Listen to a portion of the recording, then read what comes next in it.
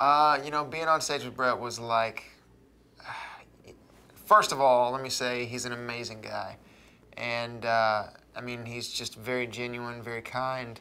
And I think that it says a lot about him, as a person and as a musician, that he could come out and do what he did after, nearly dying. Says a lot about him. And to be on stage for that moment when he walked out and to be a part of it is one of the biggest honors that I could ever imagine in my life. And it was overwhelming, to be honest with you. Fantastic.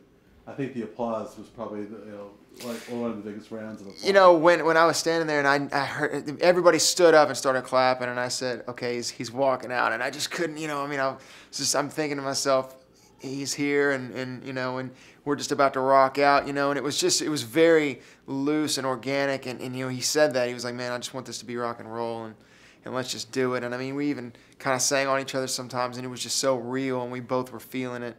And we both kind of have the same story a little bit, So I just felt like it was a really good matchup, and I was so honored to be a part of it. Yeah, you could really relate to what he went through. Exactly, yeah. Was that like emotional for you? Did you feel like? We actually talked about our situations in life and how we both been close to death before, and I think it definitely brought us together, and especially for the song, and it was amazing, man.